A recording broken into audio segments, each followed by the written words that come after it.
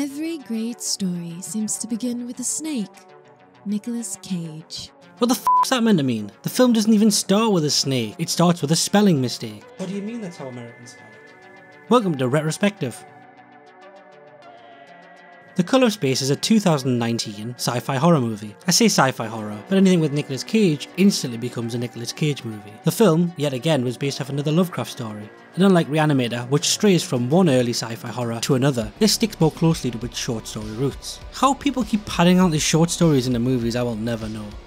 Although it most commonly doesn't work. I'm looking at you, Maximum Overdrive. This short story was rewritten and even directed by cult favourite Richard Stanley. Like cult movies, he's not just really popular in cults. He's probably better known for his writing, but he did direct one of the more weird Terminator knockoffs, 1990s Hardware. Between that and this film there's more of a cinematic trickle, but this story centres around a more cosmic terror and not a robotic one. It's all about this Chipper family with their 2.4 children. I'm counting the kid as the fourth. The family moved to the New England countryside to escape the fast-paced life.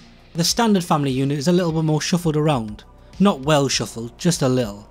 The mother is a cancer sufferer who's business-minded, played by Jodie Richardson, who doesn't shy away from sci-fi horror, being she was in the excellent Event Horizon and the average BBC's version of Day of the Triffids. The father, Nick Cage here, is a horny painter with a great Trump impression. You're never gonna be a painter, Nathan, so you just get the fuck out of my sight, Nathan. The children are a little bit more thinly written. You've got Stoner son, sure, why not? A daughter who misses the fast food and fast pace of the city. Just copy and paste some lines from another movie into your script. But to add a twist, she's also a witch. But I grew up in the 90s and noughties when that Scooby-Doo episode with the Hex Girls was popular. So witches were everywhere.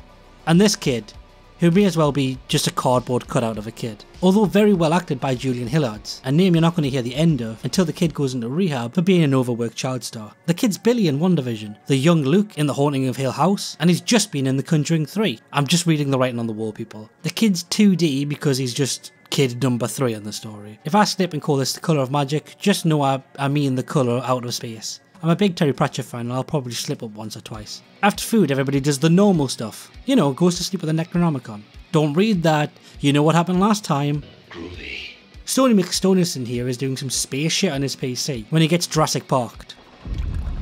And then a ring of purple haze, not the song or the stand. I haven't got that far into JoJo yet, sorry. Now the purple haze is quite important. Its colour doubly so. The purple tone they used, it's actually more of a magenta. It's a colour that doesn't exist on a single wavelength. Here comes the boom. It's unlike say red, orange, yellow, green, blue, indigo and violet, or rugavaba, if you like.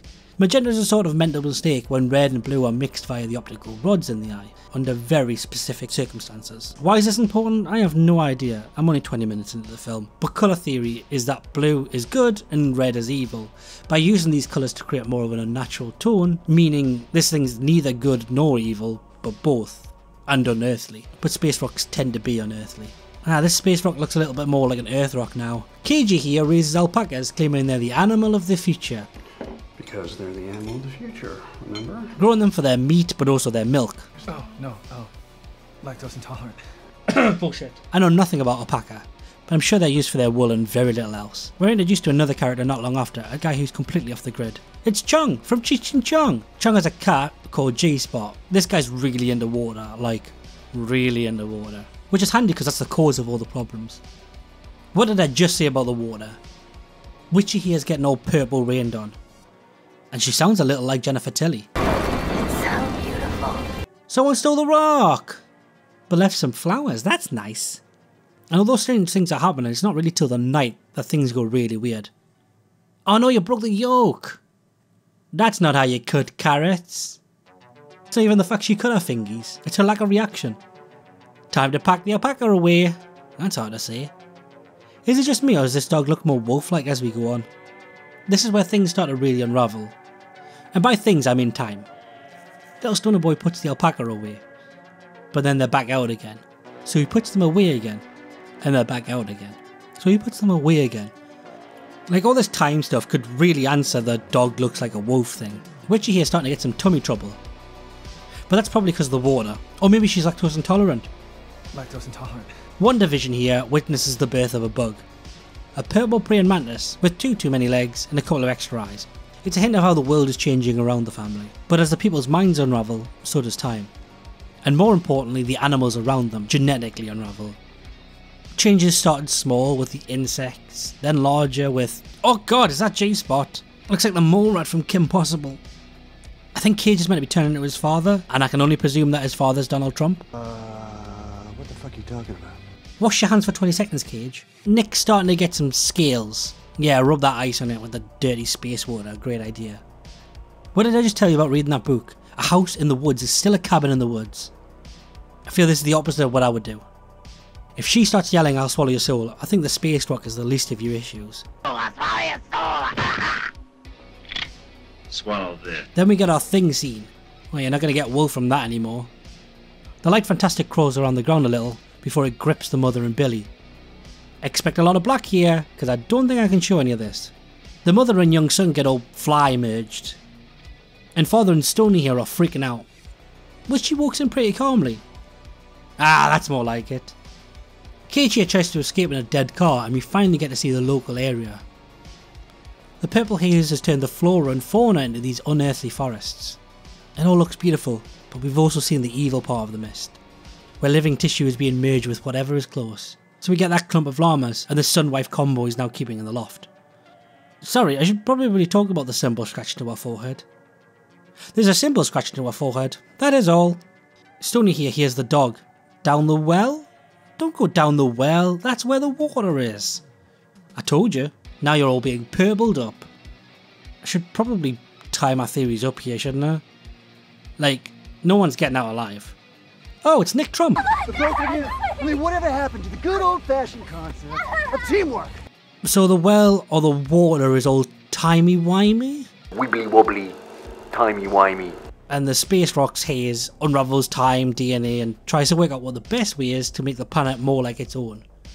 That's pretty obvious, because that's literally happening. It's nudging time around to evolve and de-evolve creatures. Some of them are whoopsies like llamas and Sunmom, but stuff like G-Spot and the flowers are being mutated into something more of its planet, kind of fitting its idea of what normality is. Humans might be too complex and llamas might be just useless. What they're going to do with it, I have no idea. Thanos their world, maybe? I don't know. On the other end of that well hole, the one that just ate Stoney, is a universe or a planet that goes around nabbing enough genetic material to try and fix whatever happened to its unseen issue on the other side. Oh, and mostly, you haven't told us what happened at the end. Well, mainly because I don't want to. And I can't really show most of it unless I want to go to YouTube jail. But I also think you should go watch this movie for yourself. There's elements of Stranger Things and The Thing. They're hard to say together. It's a perfect mix of the cinematic best and the historic fear of the unknown from above. Watching it, you can tell creators didn't just know cinema, but lived through it, and it uses Nicolas Cage's skill of chewing up the scenery with perfection.